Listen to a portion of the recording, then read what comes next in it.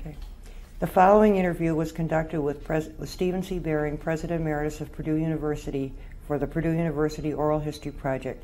It took place on Wednesday, November 15th, 2006, at his office in the Purdue Memorial Union. Welcome. Thank you.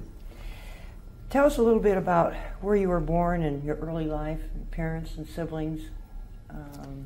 I was born in Berlin, Germany in 1932, and I was the first of two sons in a merchant family in both Berlin and Hamburg. They split their activities between those two fabulous cities.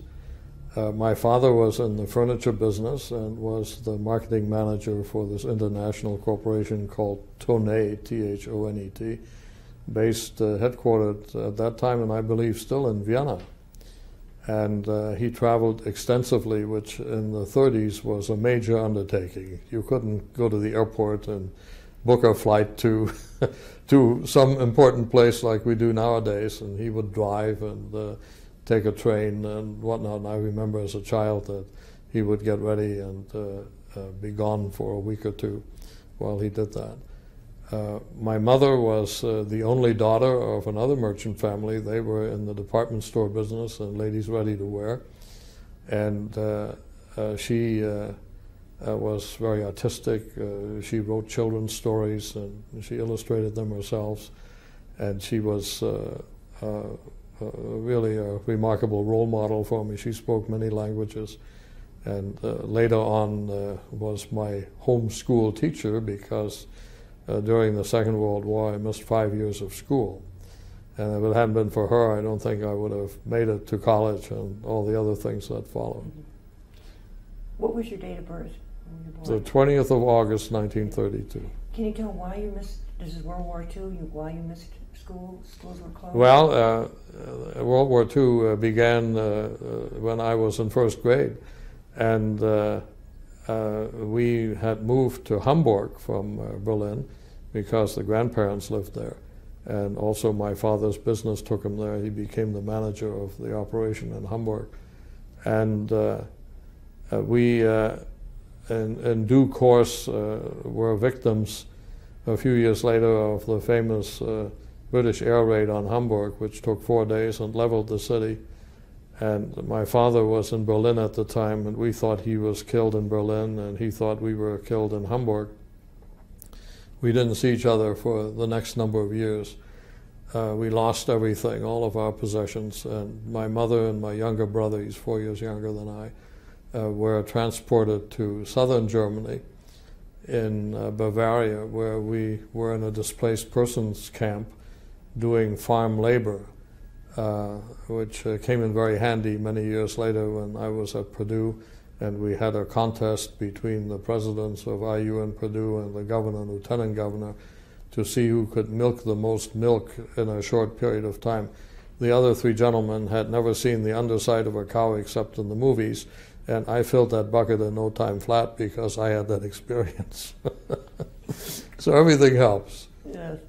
Did you go to your grade school and high school was also in Germany? Grade school initially Berlin and then Hamburg, okay. And then during the war years I didn't go to school. When the war was over, through the offices of my grandparents, who at that time lived in Pittsburgh, Pennsylvania, having moved there from New York, the Red Cross found us in this displaced persons camp, and they also found my father, who was working at that time in Hamburg again, but thought we had been killed years before, and brought us together, and that was quite a reunion. He came to Bavaria, and of course this was just after the war in the late 1945, and he had not seen us, and we hadn't seen him for all those years, and we didn't recognize him, and I expect he didn't recognize us either. But following that, we booked passage on a truck to get back to Hamburg, and it was interesting. Hamburg was and is a Hanseatic League city, which is separate from Germany. It's an entity in its own, and you had to show proof that you were a citizen of Hamburg, or they wouldn't let you back in. Well, we had identity papers that made that possible, so we came back to Hamburg, and we lived on an island across from the city of Hamburg, across from the Elbe River. And I tried to go back to school, and my father interceded with the local school, and I was at that point, let's see, I was about 14 years old and had missed 5 years of school, and went to see the principal of the local school where kids that age would go. And I remember this quite vividly today. He was told, and I was told, that there was absolutely no chance that I could get into that school and matriculate as a student because I'd missed too much of the instruction, and I would be flunked out if I attempted it. And so I ought to go and learn a trade. But I was even then imbued with the notion of doing something for humanity, and I wanted to study medicine. And the principal, Dr. Nikolai, I remember him like it happened yesterday, said, "You must be kidding. Study medicine and you've not had any school?" And I said, "Won't you please give me a chance, and I'll do whatever it takes to become a good student here." There was a gymnasium in a suburb of Hamburg called Blankenese. I visited there again many, many years later, after I was at Purdue, as a matter of fact. It's still there. At any rate, with the help of my mother and all of her talents, I would take home the daily assignments, and we would spend hours every evening. She drilled me in French, she drilled me in English, and in the various other subjects that were at that point in the curriculum. And I went and I passed all the exams. By the time I finished there, I was first in the class, which is the great honor that you have in European schools, like we would celebrate athletes here. If you're the primus, the Latin term for first, they carry you around on your shoulders, on their shoulders, and celebrate the fact that you made number one in the class. And you've heard that, I'm sure, about English schools too, when you get a first in some subject, when you're the best. I didn't think anything of it because I'd made that determination. I was going to succeed. Years later, Nikolai came to Pittsburgh when I was a medical student there, and he happened to have a meeting in America. And he and my Latin professor, also English professor, a fellow by the name of Plefka, were together and had found out where I lived and called and said, could they take me to lunch? And one of the greatest compliments I ever had in my life was when Nikolai said, "You know, when you came and you said you were going to make it after missing school all those years, I knew there was something special about you, and by golly, you've made it, and we're very proud of you." It's the only other time I've seen him, and I'm sure by now they're no longer around, but it was a special school and special people. Mm-hmm. Then you immigrated. Then you came to the United States? Yeah, after a number of years there in Hamburg after the war, we had lots of relatives then and now in England, and we couldn't come to the United States, even though my grandparents on my mother's side had been in New York and Pittsburgh for many, many years, and my father's family had actually emigrated under the Lincoln Homestead Act in the 1870s, and they are still today in Botno, North Dakota. It's a marvelous story, and in fact, my great-aunt Anna was interviewed by James Michener for his fabulous book, Centennial, and I had a chance to meet her in 1949 when she was in her 90s, and she told the story as a young girl coming to America and meeting her husband, who also had come to America from Austria and from Bavaria, and how they had staked out the land. They didn't realize half of it was in Saskatchewan, Canada. They didn't realize it till the 40s when my father helped them sort this out for tax purposes. At any rate, she told the story of what it takes to be a real community, a real town, a real city. And she made the statement that it was their ambition to have a town with a railway station, not just a saloon and a general store, but a railway station. And then she added with a twinkle to Michener, today you would say an airport. He has that in his book. It's a charming part of the book, and it was even more wonderful to actually meet this lady. It's the only time I saw her was when we visited up there. Yeah. Well, I know you graduated from Pitt Medical School, and you had said earlier that you sort of had an interest in medicine, and that's the reason after you finished college you went to medical school there. Yeah, first we were in England for a couple of years, and while on the way to America in those days, there was no way to get here, and we stayed with relatives there in London, and I again missed school. I was not able to get to school there, nor work there, and actually, I moonlighted a little bit with BBC, and we did a program called Mr. B and Mrs. B and the Little Daughter C for Radio Free Europe, which was interesting, teaching English to European countries. I stayed with my cousin, whose name was Frederick Falk, V-A-L-K, who was in the 40s a very famous Shakespearean actor. And one weekend he said, can you come and join us for dinner Friday evening? I have some of my students in. And I got to sit next to a chap whose name was, I'm blocked on his name now. It'll come to me in just a moment. Mm-hmm. At any rate, he later on became a very famous Shakespearean actor, and I met all kinds of interesting people there during that time. And then we came from there to Pittsburgh. I see. That was an interesting experience, and there's a lot of Shakespeare, and I visited around in that area. Yeah. And then after you got your degree, you sort of did some other things before you joined the IU Medical Center. You were involved in some of the early space. I joined the Air Force because I was poor as a church mouse, and I wanted to go on. After you got your degree, you joined the Air Force? Yeah, even before. I joined when I was a senior in medical school because I kept getting called up every 6 months to have a physical to be drafted. In those days, in the 50s, if you didn't keep your grades up, you were in the service, just like that in the Army. And so after I had been there a number of times, I said to the gentleman there, I said, what can I do not to have to come and have a physical all the time? And the guy said, well, you can sign up now and volunteer for one of the services, and then you'll owe 4 years instead of 2, but you'll be out of this hassle. So I signed up for the Air Force Medical Corps as a senior in medical school. And that turned out to be a very fortuitous decision because, first of all, after medical school, they allowed me to choose where I wanted to go for my graduate education. And I chose Walter Reed Hospital, which is phenomenal. And unfortunately, it's being closed now and merged with Bethesda Navy.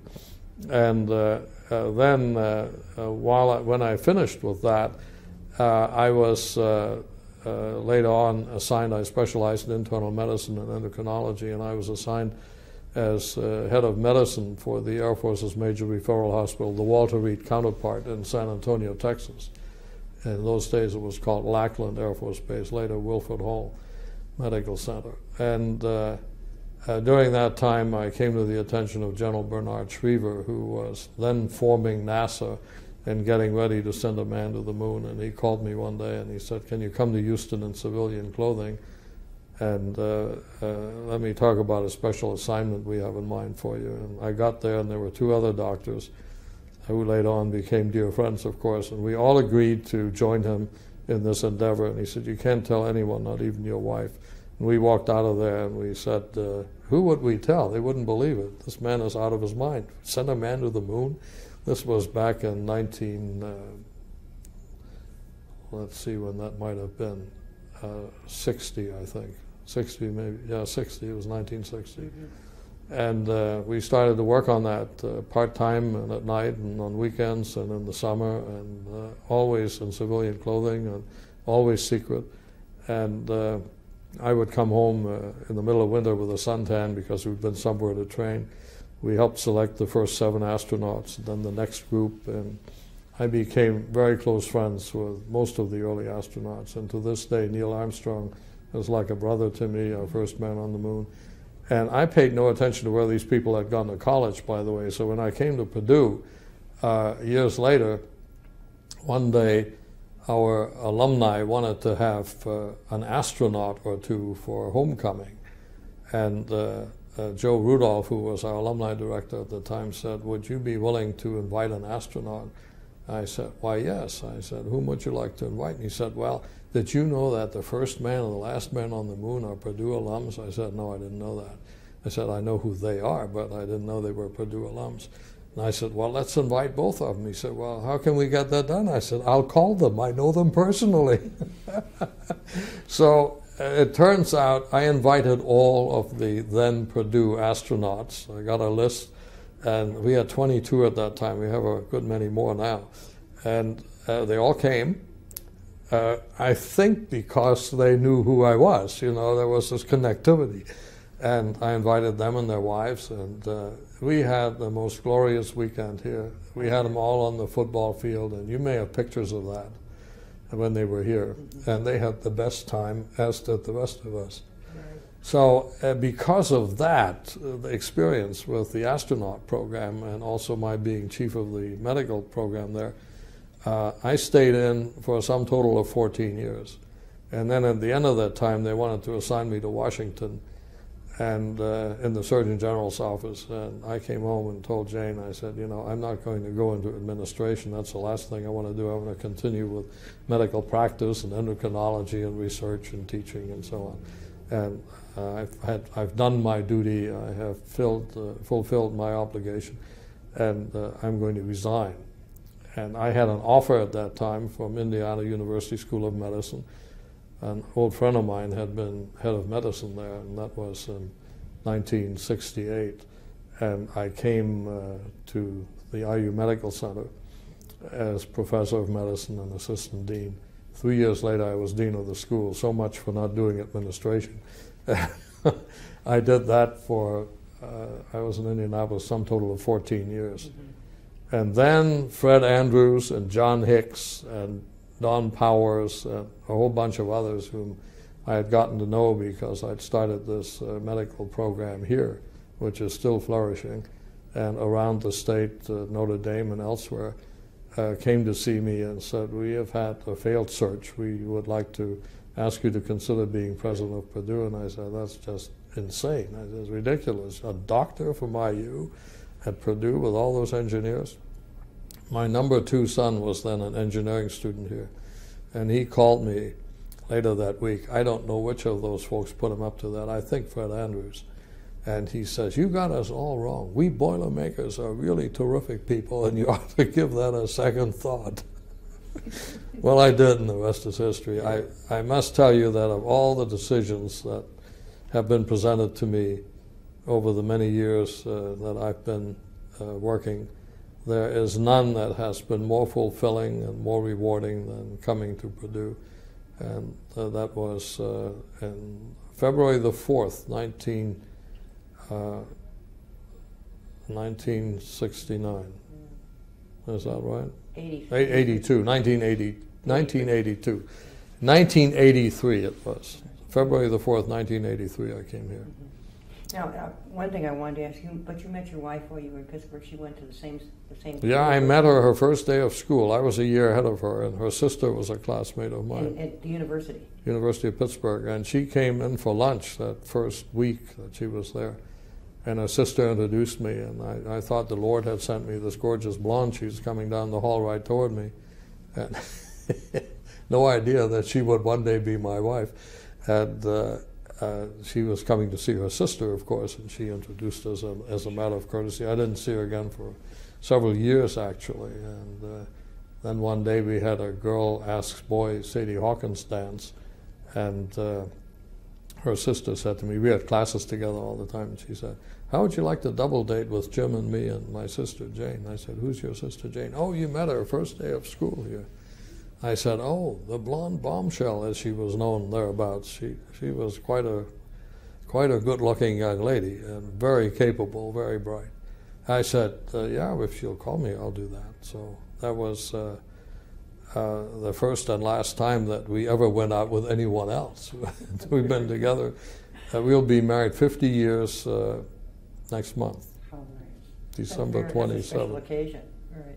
One thing I wanted to ask you, we heard about this Bering Best Teacher Award that's given to the outstanding interns at IU. Do you know, are you aware of that one? Sure. Tell us a little bit about it. The reason that I know about that is because I heard about it, and I did some research before the interview, but it wasn't, really mentioned. And one of the people that got that award is Dr. Whalen. He's a urologist. And a friend of mine goes to him, and he had the plaque in his office. And that's where we first heard about it. There are a number of awards named for me at the medical school, and the most significant one is the Beering Prize for outstanding research in the health sciences. And it's been given now ever since about 24 years now, one a year. And most of those people have also got Nobel Prizes, so it's that level person that they have chosen. And I don't know that's not the one that Whalen has. He has the Best Teacher Award. This is a teaching for interns, and so that's the one that he had gotten. Okay. And when he was, because he did some hospital work there, and that's why the plaque. Okay. That's where we first saw that's great. I'm glad to hear that. It was very nice. Then now this is interesting. You said this is your third career. Your first was the doctor, the second was the medical education administrator, and the third was the university president. Right. I think that's really good. Now you told us a little bit how you came about. How about the first year when your theme was Touching Tomorrow Today? How did you happen to come up with that theme? Well, I've always been future-oriented, and I've always thought that what we needed to do was, University of Pittsburgh motto, by the way, is Labore ad Astra, work toward the stars. And I've always remembered that. It's kind of incorporated itself into my thinking, that the notion of reaching beyond yourself. And so this Touching Tomorrow Today is sort of a takeoff on that, plus the work with the astronauts. I mean, that is such a mind-expanding experience to work with people like that, who have never heard the word impossible, who have never said no to any challenge, and who always work together. There is no competition there, at least there wasn't when I was involved. People were just all too eager to get the job done and to work jointly at achieving the goal that we were striving for at that time. And of course that business of stepping on the moon was just so extraordinary. Have you seen the new biography on Neil Armstrong? The one that the man came and talked about? He came. That's right. He came. It's a very good book. It really is. And it's a little long because he left nothing out, you know. And in fact, when I was interviewed by him, I said, "Now, you ought to hit the highlight themes and not get lost in the shrubbery of life." As Neil is an extraordinary individual, he really is. You know, the space program, you were involved in it when Kennedy said we got to put him in. Did that make any change in the focus on the space program? When Kennedy became involved? Yeah. Yeah, I was in fact in Houston with General Schriever and maybe 30 people in the room when Kennedy visited us for an entire day. It was one of the most magic experiences ever. This man was so profoundly brilliant. He could ask the most searching, probing, and intelligent questions I've ever heard from anyone, and then engage in a conversation as he got the answers, you know, and get into depth about details. He was equally at ease with a Carl Sagan about the cosmos, with an astronaut about flying, with a physician about medicine. And we were just absolutely spellbound by this gentleman, and he was our president at the time. We would have walked through the wall for him if he had only asked, you know, whatever he wanted to do. And when he wound up the day and he shook hands with everybody and hugged people and said, "Now I'm there for you. You can call me any time of day or night. I will do what I can from the White House to help you with this project. And yes, we want to put a man on the moon." And we walked out of there and we said, "We're going to do that. And he's going to help us." That was just perfect then. I'm going to talk a little bit about some university group and activities. Start with the students. That the Bearing Years has that quote, "There's not a day goes by that I don't talk to the students." Tell us a little bit about your interaction and work with the students, and just in kind of general. Well, I've always done that in medicine as well as here, and I was on the faculty here in the School of Pharmacy, and I had graduate students here and helped them with thesis research. That's one kind of involvement, very intense involvement. Less intense involvement would be to speak to a class or to a small group, or to get involved in activities like mortarboard. Old Master is one of my favorites indeed. the fraternity I joined here, which was Kappa Sigma, a tremendous group, and all the many honoraries that we have here, each of which has a special place in my heart. The athletes, I'm just extraordinarily impressed by the extra commitment that it takes to be a varsity athlete and still be a Purdue student, because this school is so hard. It is so difficult, no matter what your subject is. It's so intense. And then to also have a job, which is what it is to be a varsity athlete, and to practice and to travel and so on. One of the most significant years that I can recall here is when our women won the national championship. And my wife, who's a great sports fan as well, by the way, she, as you will find out, is a very educated lady, Phi Beta Kappa in her own right. She was just totally involved with the women's program in basketball, and she said to me, now you've got to promise us, not promise me, but promise us, which was the team and the coaches and her and the students, of course, that you will come to all of our games this year. We're headed for the national championship. And I said, you gotta be smoking something. We're not ready for that. Yes, we are. And well, she says, you've got to come to every game. And with the schedule that the presidency requires of you, that's really difficult to achieve. And I would be in Washington doing something and rush back and come to a game. When we got into the final stretch that year, and the games weren't here. They were all over the place. And finally I arrived in California when we played the championship game. And I was late. I didn't get there till I think it was the second half. And we made it. And when the game was over, Stephanie White, who hurt herself that game, you may remember that story, was helped by her teammates to climb up on the ladder and cut down the net. And she hobbled over and gave Jane and me the net. It was better than an honorary degree. It was absolutely astounding. What an emotion. What a feeling. And we felt like we were part of that team. And we were. And you were. That's right. Exactly. Yeah. How are we doing at time? I'm remembering. Probably a good time to take. You know, I had an honor some months ago now, where the athletes voted me into the Purdue Athletic Hall of Fame. That is a highly significant gesture by the students. And I'll tell you, I have seen the picture. Are you taking it? I'm all set. Okay, wait. Just wait one sec. Sure. One of the PK. Well, talk about a little bit about the Stephen C. Baring scholarships, how they came about, and I know you've been very involved. Are you involved also in the selection of the? No, I've never been in the selection process. How did they originally start? How did this start? Well, it's of course an extraordinary thing to be a Baring Scholar. It started out as the Presidential Honor Scholars, because I had that kind of scholarship when I was an undergraduate at the University of Pittsburgh. It was called the Mellon Scholarship. And I can tell you a cute story about that. They only gave one a year. That's the Mellon family? That came from the Mellon Bank, the Mellon Foundation. Mellon Foundation. And they gave one a year, and since I had been an immigrant and I had really nothing, if it hadn't been for scholarships, I couldn't have gone through school. And so I was selected to be the Mellon Scholar, and I had other scholarships too, but that one is very memorable because it paid everything plus a stipend and books and so on. And years later, when I was elected to the Board of Trustees of the University of Pittsburgh, a retired trustee who had been president of the Mellon Bank when I got that scholarship came to that meeting, and he said, I've been wanting to meet you because once in a while one of the Mellon Scholars made it big. I said, who would that be? He said, well, you, of course.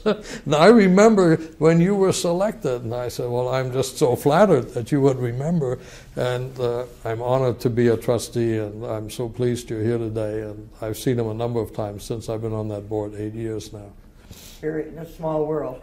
So anyway, because of that experience, I had proposed to the trustees here early on that in a university like ours with a heavy emphasis on science and mathematics and technology and engineering, we ought to celebrate people who are broadly gauged and who had a cosmopolitan interest in life and the arts and in knowledge for knowledge's sake, and that we ought to try to find the best and the brightest and make it possible for them, regardless of their personal means or family means, to go through school here.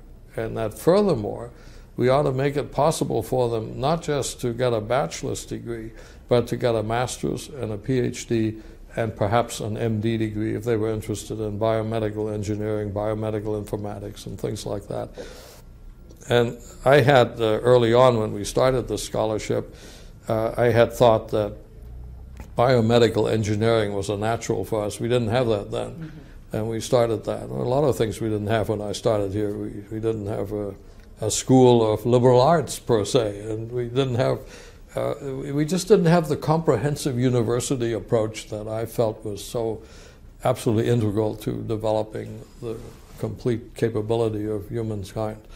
So the trustees said, well, that's great. What do you want to call that? And how are we going to do that? And I said, well, I'll put money into it myself.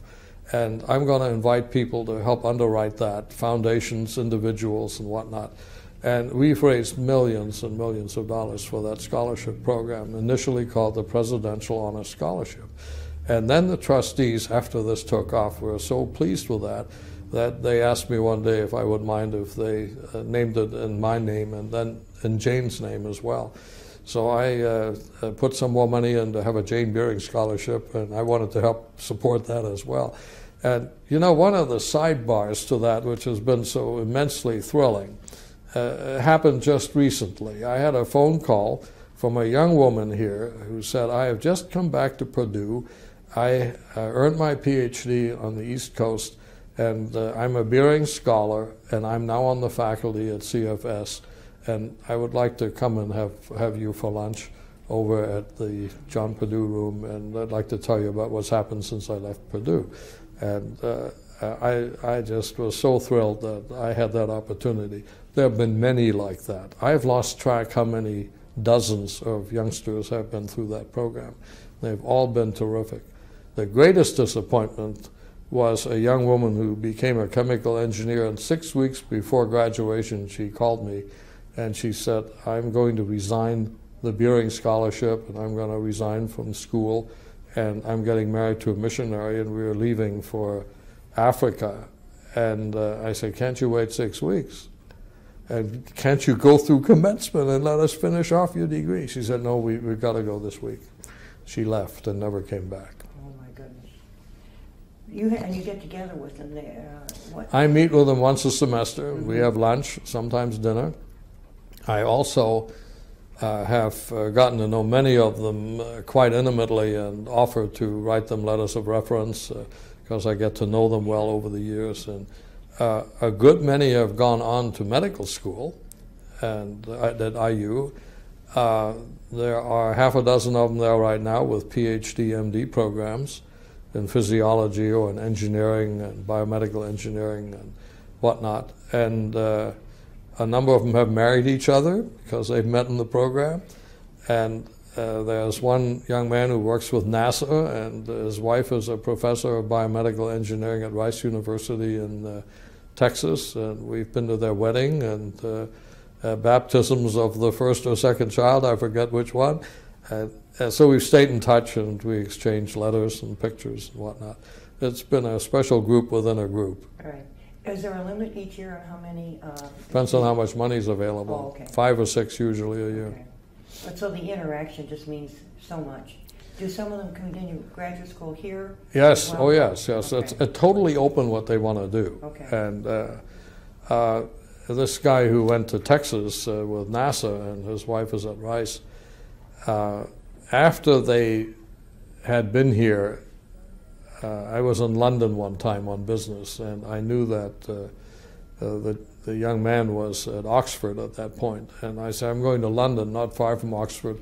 Would you come into London? Let's have dinner together. And he said, can I bring a friend? And he brought his then fiancée, and also a Purdue student. And that was extremely special. Oh, yes, I would imagine, right. Yeah. So, let's talk a little bit about the physical plant, brick by brick. You really already sort of a master plan with all the new buildings that were added. That sort of falls into what you're talking about, expanding the various schools. Yeah, you know, one of the disappointing aspects of planning a university physically is that it takes so long. For example, right now, as I just drove in, as you know, I was up for a hospital board meeting in Munster just now, and came down Northwestern Avenue and passed by our newest building, the Armstrong Hall for Engineering. I started that 7 years ago. Oh my goodness. And it is only now, you know, it was just topped off, and it's now being outfitted on the inside, and I hope that we'll be able to dedicate that building and open it up next year in '07. Neil Armstrong is going to be here. We're going to have a statue of him as a student in front of the building and have a nice painting of him on the inside. And he has given to us, by the way, all of his NASA memorabilia, which will be exhibited in that building. Is there going to be a display area? Yeah, Okay. yeah. And he's excited about that. He's a very private man, as you have read. He doesn't like to be paraded about, and he doesn't brag about himself. And it took me a while to persuade him that we needed a building named for him, and to honor engineering and to honor his extraordinary achievements, first man on the moon and so on. But that's not all. I mean, he's a brilliant engineer and a professor, and he and I founded a company together in aerospace engineering years ago, which we since sold, and that was that. But he's just a wonderful human being. And so I said, we want to do that. We want to honor you, and in turn, you know, let us put your name on this building. So he agreed to do that. And he hasn't agreed to very many of those kinds of honors. Mm-hmm. I think, remember the author that was here on that book, he doesn't really have many writings, and it took a little bit of time for him to, and then he had exclusive, and the book is excellent. It was really, it's quite a book. Yes, it is. And he gave a very good talk when he came here for the I don't have one here, as a matter of fact. I have it at home in my library there. Okay. You know, there's a couple other things. You've got, I always think the bell tower, but there's been so many new buildings. But it does, as you say, it takes a lot of time. Bell tower, it's a great story. Okay, you know, we had the smokestack across from there, and the bricks kept falling off the smokestack, and I was terribly concerned that someone would literally get killed by a smokestack brick coming down as you walk by the smokestack.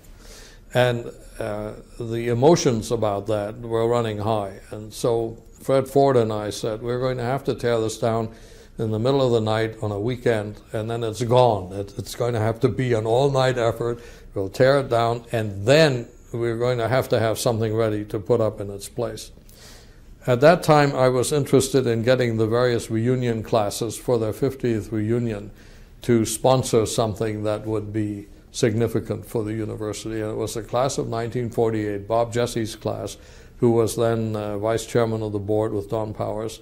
I talked to him about it. I said, how do you think the class of 48 would react to building a real monument to Purdue instead of the smokestack, something that rises high like a bell tower? And he said, why a bell tower? I said, well, I'll tell you. I just happened to find the original Hevelon Hall bells. Did you know they were lost for years and years? They were in a warehouse across the river in Lafayette.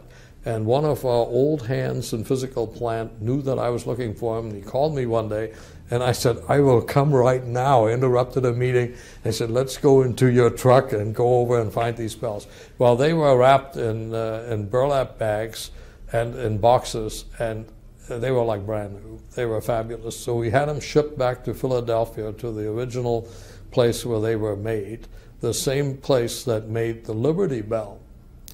And good choice. Yeah, how about that? So these people got all excited about these bells having been found again, and they checked them over, and they said they can be used, they can be hung again. They recommended that we not swing them, but that we have the clapper moved to activate them, and they felt that way they could last forever.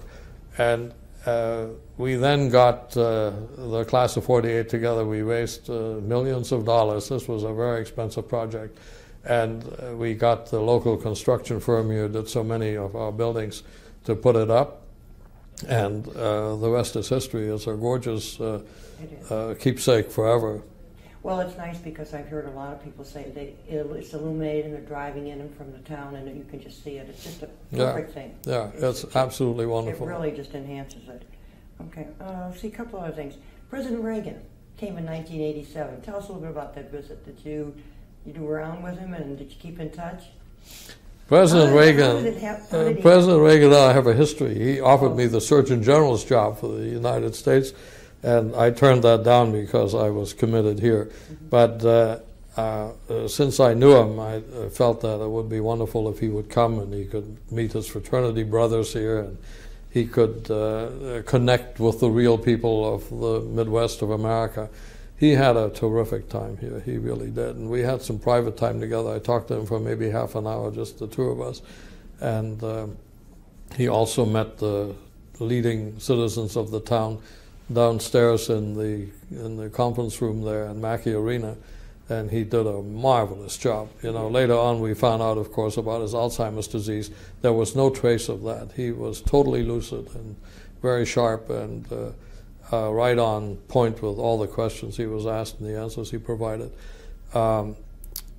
It was a real struggle to get the notion that we could get Air Force One onto our airport here, and they had to make a test flight and bring that huge airplane in here, but it was done. And then he came, and he couldn't bring his wife. There was some reason she wasn't able to come. The engineering schools provided a robot for him which talked, and you may have seen pictures of that. We had that come on stage. Didn't they give him that in Markee Arena, or was that given to him before? We gave it to him. Maybe beforehand then. No, we gave it to him right there. That was the first time he saw it, and he was fascinated by it, and he said, could I take it home and show Nancy? And I told him it was a gift to him.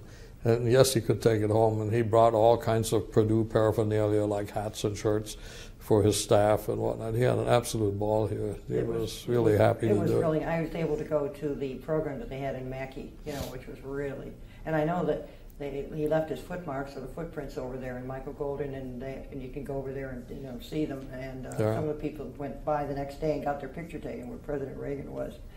One of the things that I wondered about this new Center for International Students. One time we were thinking about that, a Center for International Students, or did that ever come to fruition or not? No, it really didn't. There are all kinds of reasons why things didn't come to fruition. It's usually money.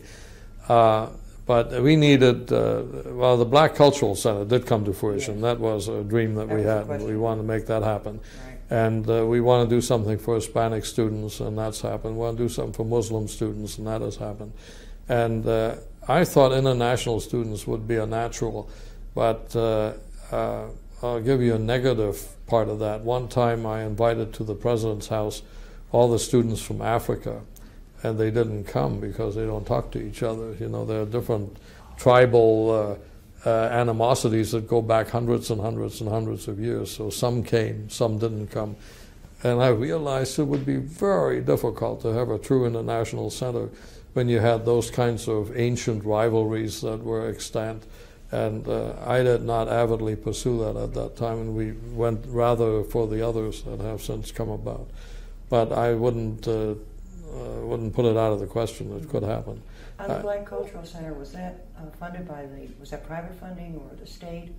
No, it was private funding. Yeah. It's really added a big dimension. It's not lovely. And also the Latinos you just mentioned. And some of the artifacts in the Black Cultural Center were my personal property that I had gathered in my travels and I had gotten as gifts, and like the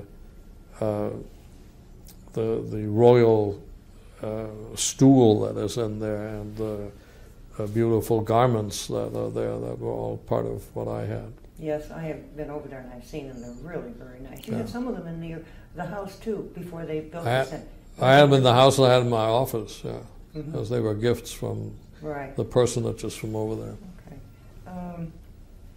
Athletics. One of the things that you were involved in was a selection of a coach, and you talked about athletics, and it really is key to the students and to the activity and to the life. Well, I was terribly involved in athletics because I was chairman of the Big Ten for a good while, and I was on the NCAA board, and I was involved with women in athletics nationally and equity and that kind of stuff. And athletics reports directly to the president's office in the way that the NCAA is organized. So I hired Morgan Burke, for example, which I think was one of my best appointments here, and I was directly involved with him in the identification and hiring of coaches, which is a very difficult undertaking, and we've been very fortunate. I think Coach Tiller has been a terrific addition to our football program, and of course our basketball program has been wonderful, and if we hadn't had some of those unfortunate events like Ruth Jones having cancer and dying, who was such a fabulous coach, and Sharon Versip was one of her students, by the way, and I think so. And she's here now, and I have great expectations and hopes for her. She's a marvelous lady. Were you involved with Carolyn Peck too when she? Yes, indeed. And Jane and I both we went to every football game, home and away. We went to most basketball games. I couldn't get away to all of them, but that one year when we made the pledge that we would be at every women's basketball game, home and away, we did that. And, we had the kids over to the house for dinners. I have never seen people eat more food than when we had the football team at the house for dinner. That was simply unbelievable. I mean, each of them had like a serving plate instead of a dinner plate, and they would go back for seconds and thirds. Oh dear. And we had all the teams, volleyball, and I started the soccer program here. I tried very hard to get men's varsity soccer, and we have this problem with the numbers game in the NCAA, that you have to keep matching the number of men and women that are in varsity sports. And if we had added men's soccer, we would have unbalanced things. So we added women's soccer as a varsity sport. But I still hope we can do men's soccer one of these days. Mm-hmm. Probably, yes.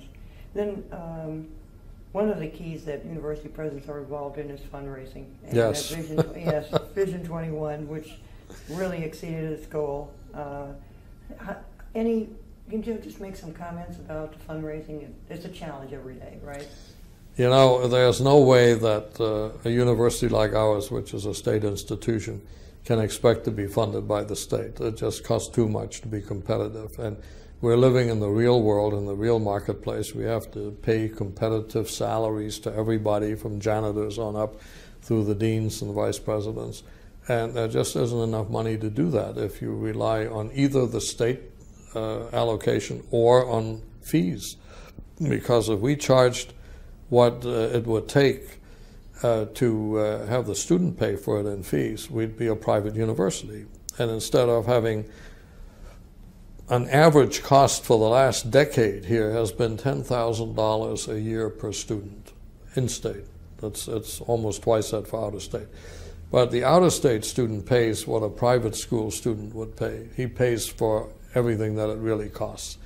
And even at that, it's a bargain, because the competition, I have a granddaughter who's thinking of coming to Purdue next year, and she asked me just last weekend at church, she says, what do you think about Vanderbilt or Northwestern? I said, I think very highly of them, but do you realize it costs 8 times as much to go to school there as what we charge?